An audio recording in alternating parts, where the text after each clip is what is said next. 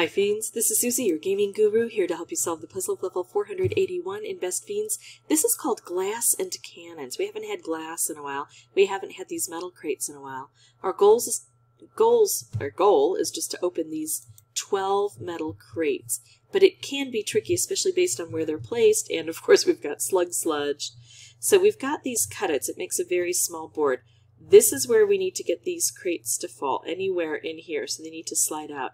But we need to make room first. It looks like there's a very specific pattern, so I'm not going to be able to adjust by looking for a new setup.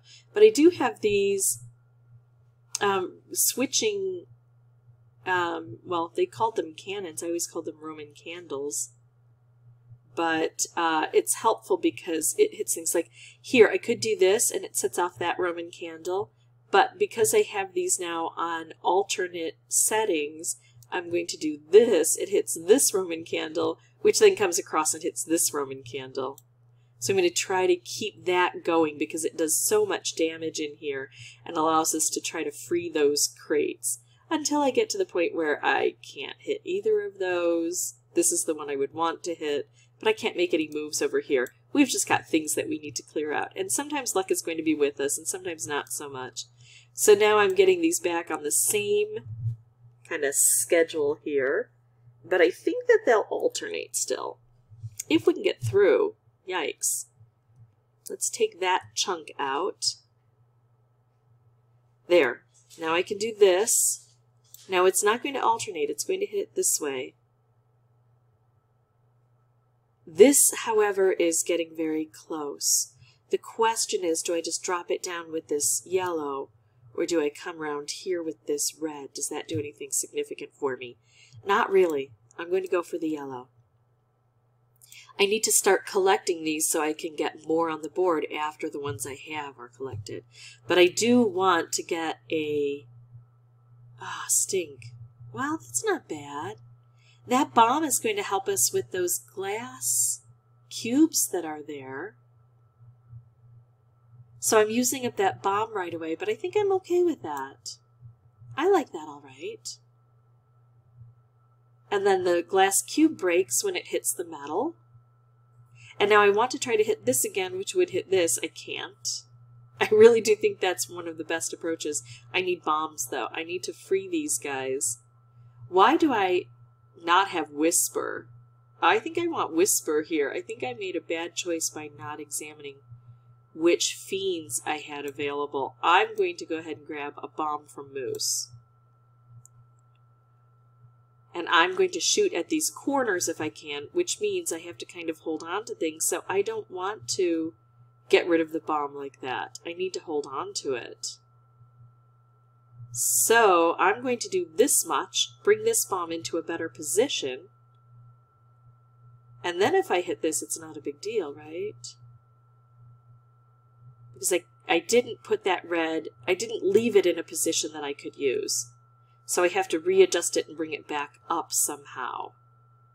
That's going to be tough. I like that. Look at that. I'm using the Roman candles to help out. Okay, still can't position the red where I want, but look at this. We've got things going here.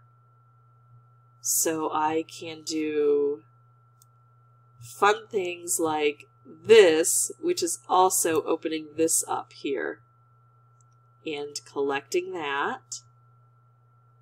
Still not able to use this in the fashion that I would prefer.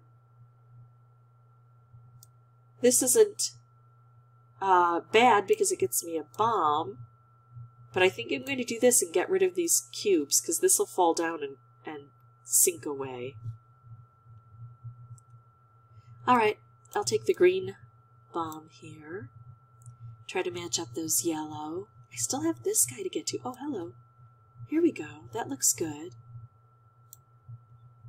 Because the bomb is so much better than the Roman candle in that instance. And now I can do this. That looks pretty good. I'm starting to collect these now. And it's going more smoothly. So what if I did that? It doesn't quite bring this down. There's a red in the way.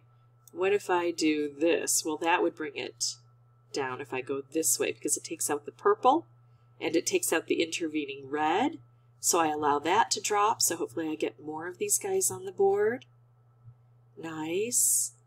Now I can do this. It doesn't get rid of everything, but I can easily get rid of that yellow in the way.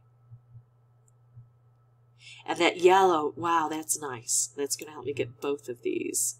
And now I'm producing bombs more regularly, so I can always check to see if those bombs are going to be of assistance. And look at that. Exactly what I want. I want to be taking down at least one of these per turn if I can manage it at all. This one, not as easily done, but I can still try to make some chaos here. I'm going to do this to allow things to slide. There we go. That's looking kind of beautiful. To get this all the way down here, I need to target that guy. So, if I come this way, I kind of want to take this out, the one lower. And then I go up here. That'll be perfect. Look at all the stuff it gets.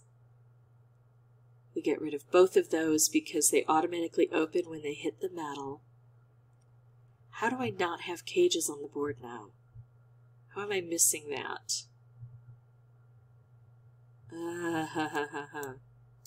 All right. Do I do this, which is a longer run, or do I come up around here? I'm going to do this and slide this out. It still is enough to get me a bomb. Oh, there we go.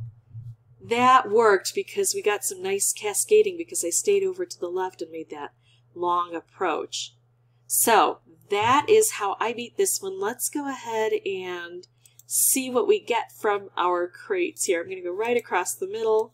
Lots of blue meteor mites. Oh, and some yellow. That's what I like.